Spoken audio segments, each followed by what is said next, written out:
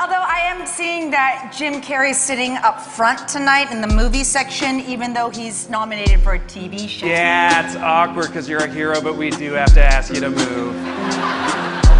You know, I just finished a film. It's called Sonic the Hedgehog. Comes out in November. Oh. Well, you know, come back next year. I'm sure it'll be nominated. All right, I'm going. Should I take my dinner too? I wouldn't want to leave any of my DNA in the film section. Yeah.